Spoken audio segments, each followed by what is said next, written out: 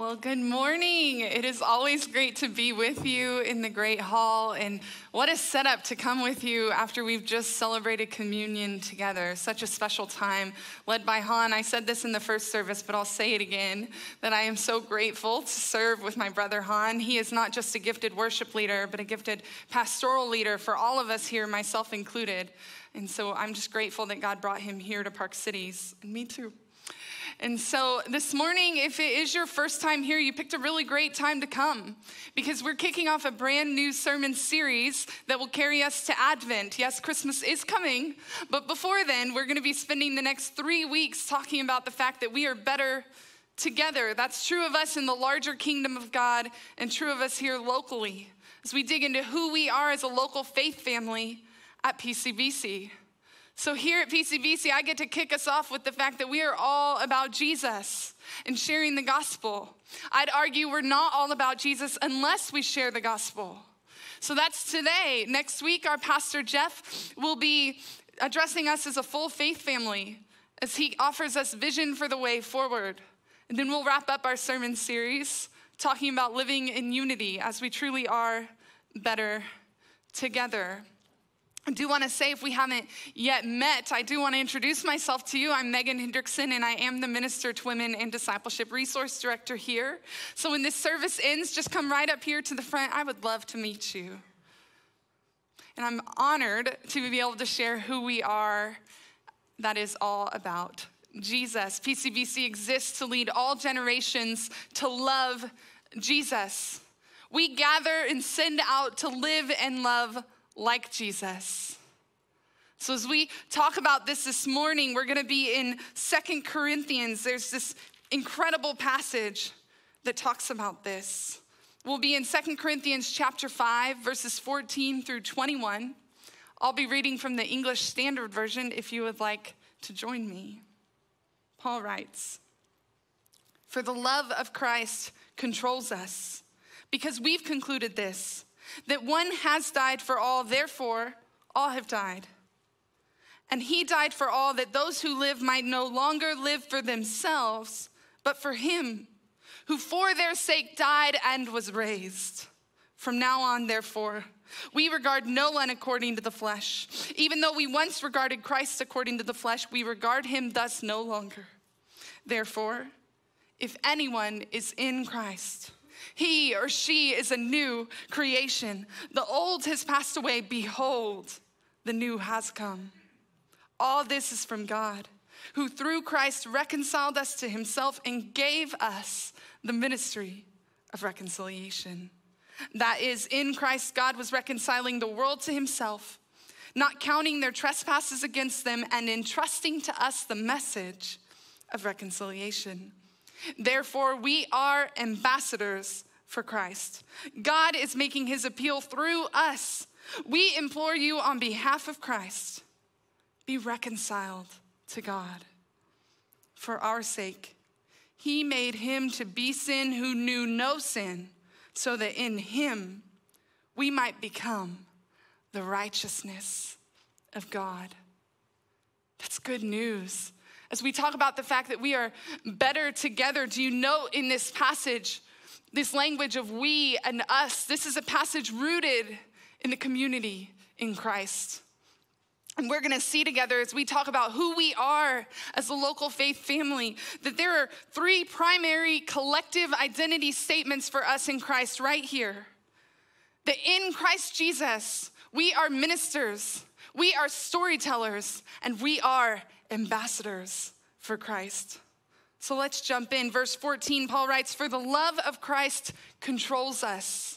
That word controls in Greek is syneko. What it means is held together and compelled. How beautiful is that? That not only am I personally and individually held together and compelled by the love of Jesus, but we are collectively as his body held together and compelled by the love of Jesus. The church is one of the greatest witnesses to God on earth. Because as I look out and see you of all ages, men, women, boys, girls, different ethnicities, hopefully different socioeconomic statuses and backgrounds and relationship statuses, if we step outside the walls of this church, why on earth would we choose to hang out together collectively as one unless we were in the same family? And yet, that's the case. We are the family of God. The church is to be the truest family we're ever a part of as we give witness to the one who holds us together and compels us by his love. His name is Jesus. Let's keep going. For the love of Christ controls us because we've concluded this, that one has died for all. Therefore, all have died. And he died for all, that those who live might no longer live for themselves, but for him who for their sake died and was raised. What this is saying is that Jesus came and he died for us. You realize all of us are destined for death. We were destined to forever apart from God, but God would not settle for that. He sent his very own son to live the life we couldn't, die the death we should have, and be raised to life so that we could too live with him forever. He's died for all so that all who live, that is all of us who place our trust in Jesus, that we believe, God, you're the Lord and Savior of the world. And I exist to love you, then now we're truly living. Jesus said in John 14:6, I am the way, the truth, and the life. No one comes to the Father except through me. That means that apart from Christ, we're not truly living. And he's given us a new way of life. It's his way. You see, the world says life is all about us, and it feeds that in us, doesn't it? But Jesus says something different. Jesus says right here that we don't exist to live for ourselves. We exist to live for him because we've been brought to this new life in him. And can I tell you, it's truly living when we live our lives for him. We're discontent until we do. Let's keep going. Verse 16, from now on, therefore, we regard no one according to the flesh. Even though we once regarded Christ according to the flesh, we regard him thus no longer. Therefore, if anyone is in Christ, he or she is a new creation. The old has passed away. Behold, the new has come. You know, we just finished a sermon series through Philippians called All Things New. So we should be familiar with this, that in Christ Jesus, he is truly making all things new, you and I included. And so what happens is as we come to know Jesus for who he truly is, then he enables us to see others for who they truly are.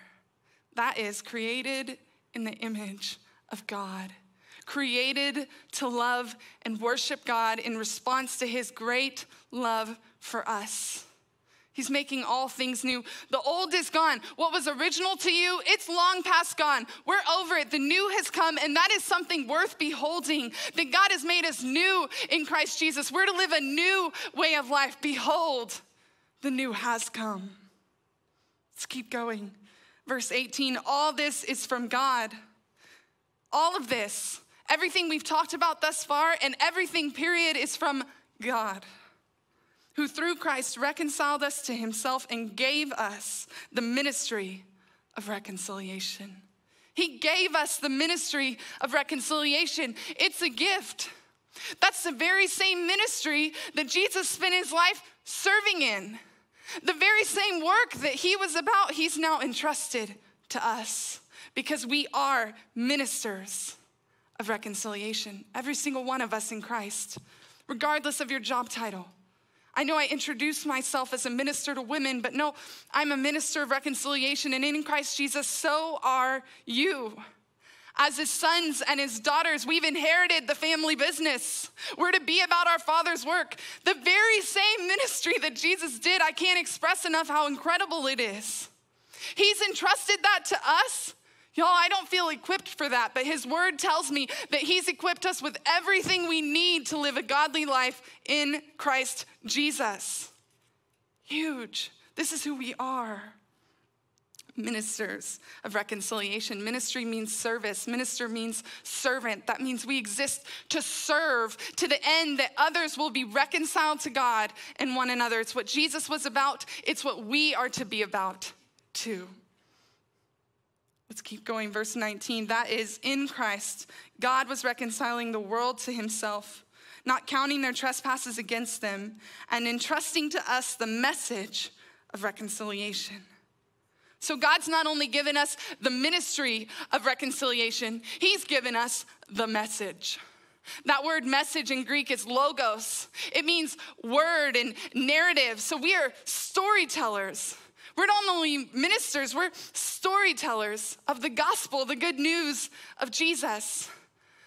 But logos means narrative. It also means word. I said, if you're familiar with John's gospel, you know he begins it by saying, in the beginning was the word. And the word was God, and the word was with God. The word was with God in the beginning. What he's saying is the word is Jesus Christ, the Son of God, the one that we worship. So God's given us the ministry, and he's given us the message. He's given us the Messiah. As we share the good news of Jesus, we're not just sharing about Jesus. We are sharing Christ Jesus himself. Do you believe that? We're storytellers. I'm going to sit here with us for a minute. Because something that stands out to me in these identity statements as ministers, storytellers, and ambassadors for Christ is that to be a minister or an ambassador for Christ requires a relationship with Jesus. But to be a storyteller, now that's been true of us from the beginning. I believe that part of us being created in the image of God is that we are storytellers because God is. Look at the word he's given us. This thing's full of stories. Look at your life. It's filled with stories. Libraries are packed with stories. There's a reason we binge watch our favorite TV shows. We love a good story. Tell me the last sermon you heard that didn't include a story. Even Instagram has story features on it. We love story because God does. We exist to live in this space of story, and he's given us the best story. As I talk about this, I want to say if you're a woman who's 18 or older and you haven't yet joined us for Woven, I hope that you'll come right in this room. December 1st. Wednesday, December 1st, 6:30, right in this room. This is what we do at Woven. Every month we'll focus on one woman's story in the Bible. And after we're done learning her story together, we talk around tables and we always talk through the same question. It's this: how to see your story in this woman's story. Because here's the thing, what we're learning is as we learn her story, we're better understanding God's story and how we can live into God's story better together. Because every story in the Bible points to Jesus. Every story in the Bible is connected to Jesus. And I believe that every story in our lives is too. Because I'm fully convinced we're created in the image of God to know him and worship him. And Jesus has been pursuing us always, and he always will be. Therefore, every one of our life stories, every day of our lives connects to Jesus. But we forget that. This is why we come together. Because the truth of the matter is, I can be in a season that's incredibly dark.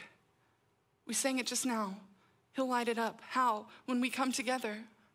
Because I can feel alone, isolated, abandoned, forgotten, filled with sorrow and suffering. But as I come together with the family of God, there's a child of God who comes alongside me, and he or she will say, listen, I know that right now it seems like God's forgotten you. I know right now it's really hard to find hope.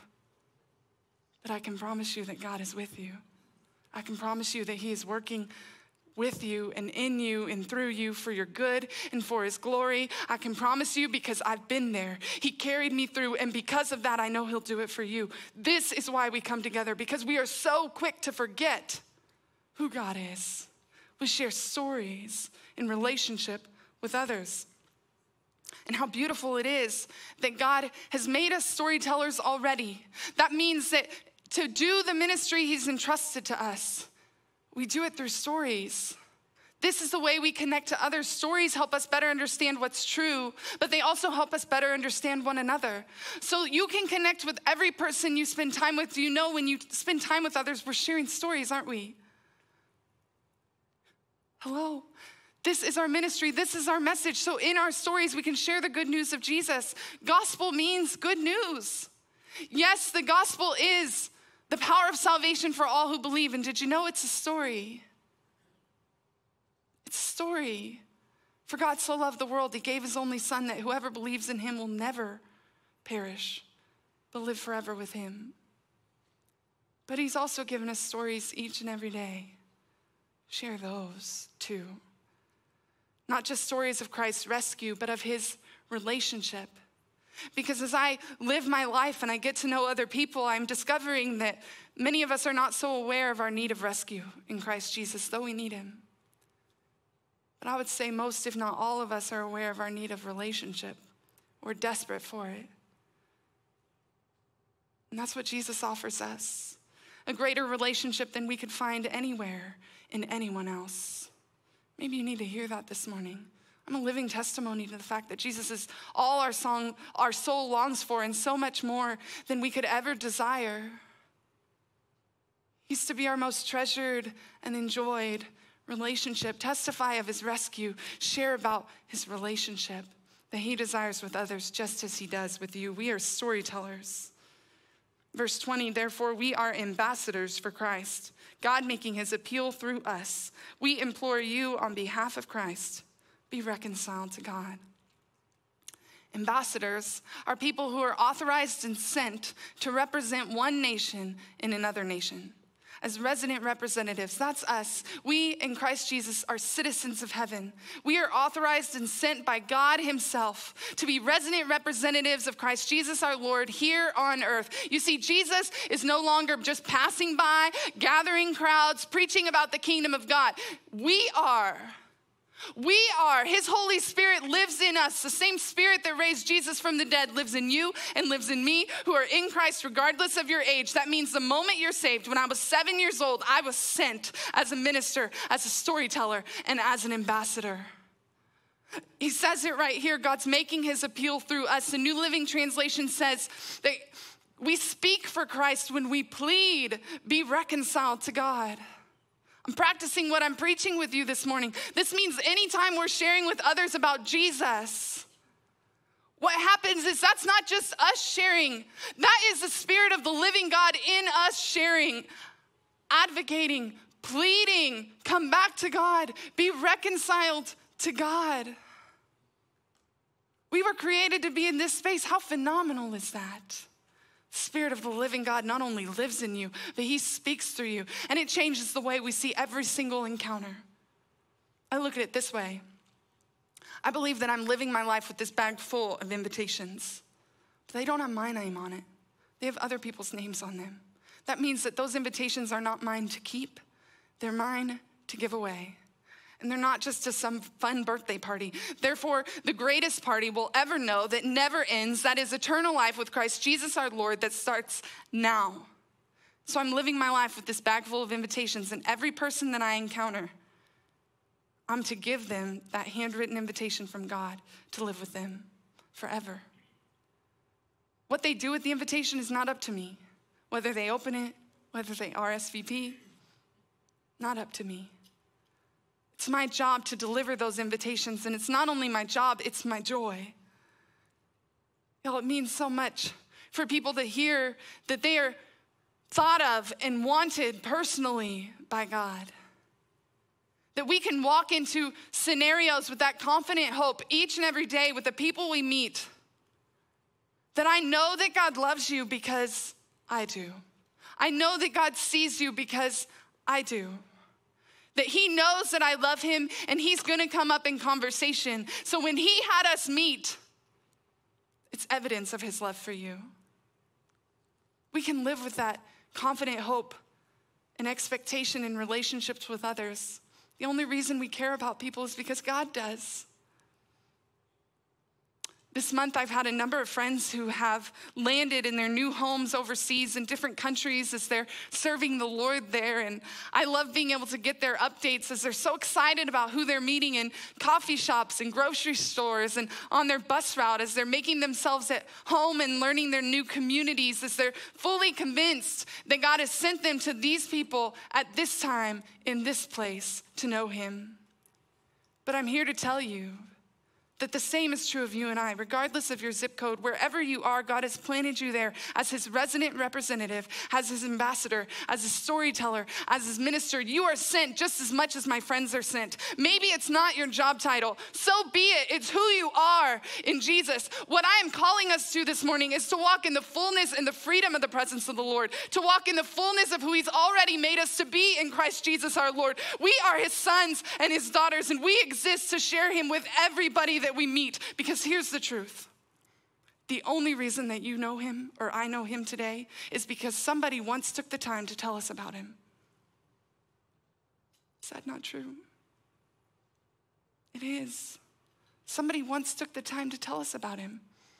And the only reason you and I are still breathing today and not already home with Jesus in heaven is because there are people he's placed in our lives who we need to take the time to tell him about him.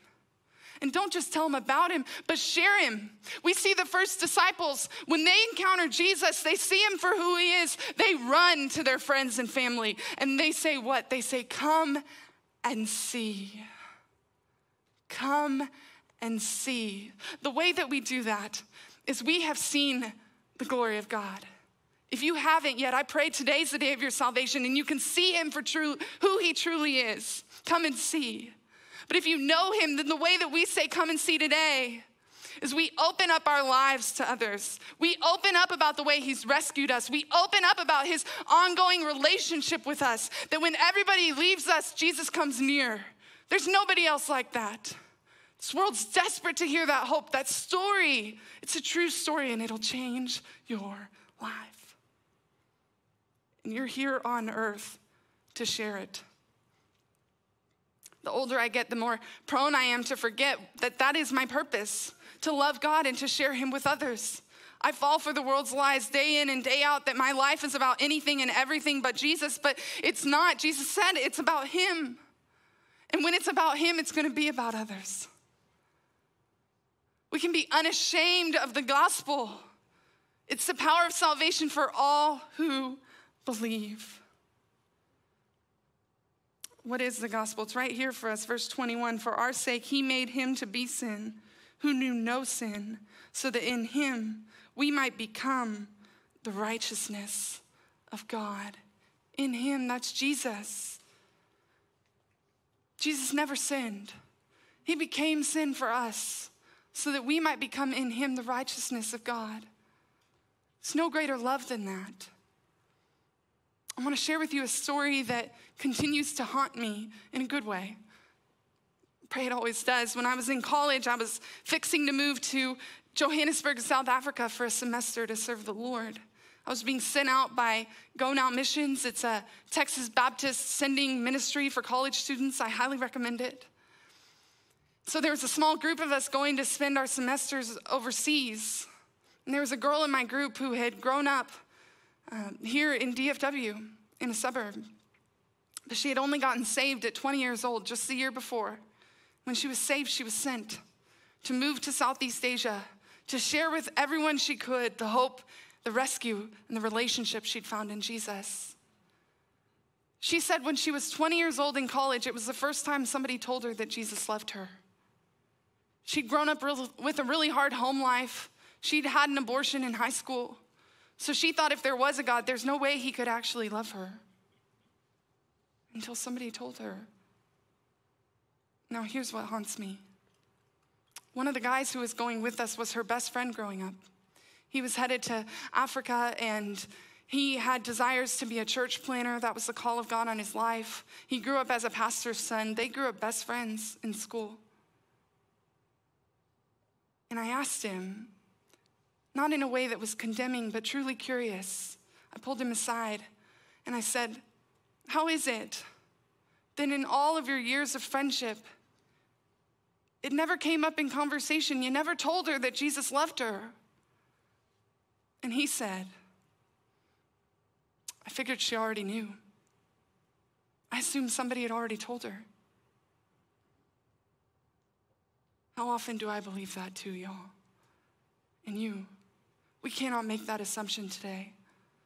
This is not a girl who grew up on the other side of the world where the church is underground. She grew up in the DFW, in the suburbs, drinking pumpkin spice lattes. She grew up just like me. She grew up the best friend of a pastor's son who was going to be a church planner, and it wasn't until she was 20 years old that somebody first told her that Jesus loved her, and there's nothing you can ever do that will prevent him from loving you, because God demonstrates his own love for us in this: while we were still sinners, Jesus died for us. Not just you on your best day, you in those moments you're most ashamed of. God looks at that man, woman, boy, and girl, and he says, I love you, and you're mine. I created you to be mine forever. I adore you. Come, come. We cannot make that assumption. We exist to tell others the good news of Jesus, of his rescue and his relationship. Who do you know who needs to hear that Jesus loves them? They need to hear it from you because they're going to hear it from Christ in you. If that weren't the case, you'd already be in heaven, and I wouldn't be talking to you right now. There's work to be done, and it's good work. In fact, it's where we're going to find true life. It's who we are. It's who we're made to be and free to be in Jesus. So I'll close with this. As we share stories, this is just one of my stories in the way I'm experiencing Christ's rescue and ongoing relationship. Last Sunday morning, I had the joy of being able to see my oldest niece, Hope, who's 8 years old, get baptized. She got saved Good Friday of last year at the height of the pandemic. But it was now that she was ready to be baptized. And before my big brother baptized her, she was able to share her testimony on a video with the whole church family to see. She shared all these stories of God at work in her life. She said, I want to be baptized to show others what Jesus has done for me in my life.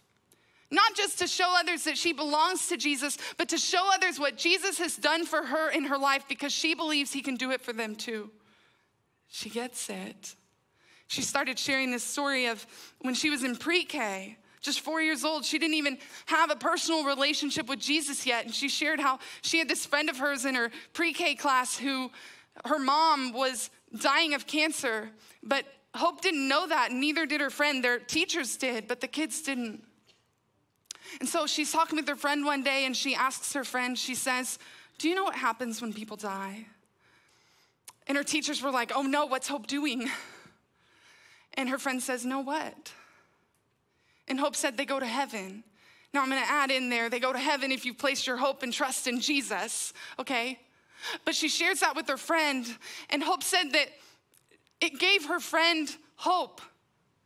She's appropriately named. It gave her friend hope and her mom hope as she dealt with cancer. Her mom ended up dying. She's with Jesus today. Her funeral, I'd never met her mom, but her funeral I watched just online. You'd think, okay, a wedding, you share that day with your spouse, so it's really about two people, but if there's ever a day or a time that's supposed to be all about you, I would think it's my funeral. But at her funeral, I heard the name of Jesus so much more than her name.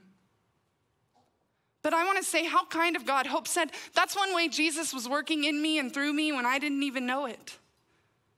She didn't even really know him.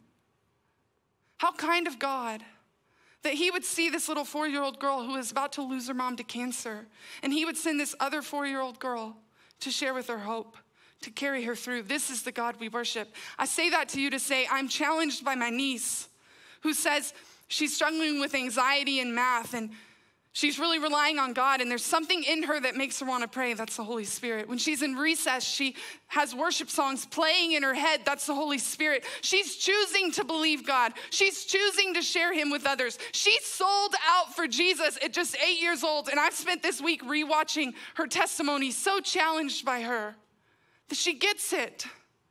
I once did. How have I so quickly forgotten? That 7-year-old girl in me that was so enamored with the God of all creation that loved me so much, he sent his son to die for me. He's still the same. We're the ones who are changing, but our purpose endures forever. Regardless of if you're white-haired, bald, or not, our purpose endures forever. We never retire from our calling. We are ministers, storytellers, and ambassadors for Christ Jesus. We exist to show the world that we've been rescued in relationship with Jesus. So I pray as you leave today and head into the week, you walk in the fullness of that. That is who you are in Christ Jesus. Nothing more and nothing less than sent by God to share the good news of Jesus. Be empowered by him today. Will you pray with me?